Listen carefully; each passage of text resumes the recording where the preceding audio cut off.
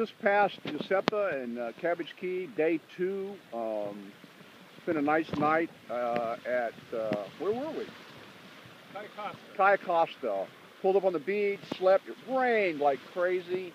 Not good night to be out there. So we are quite cozy in our little home away from home here. Got a bright and early start, went over to the ranger station and used the facilities, cooked up some oatmeal, which was delicious. I'll pan around, you can see the sun's just starting to come up there a little bit. It's, I don't know what time it is actually.